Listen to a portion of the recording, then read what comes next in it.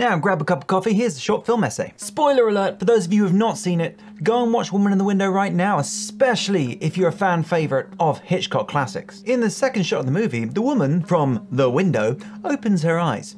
Do you see something here that's maybe slightly strange?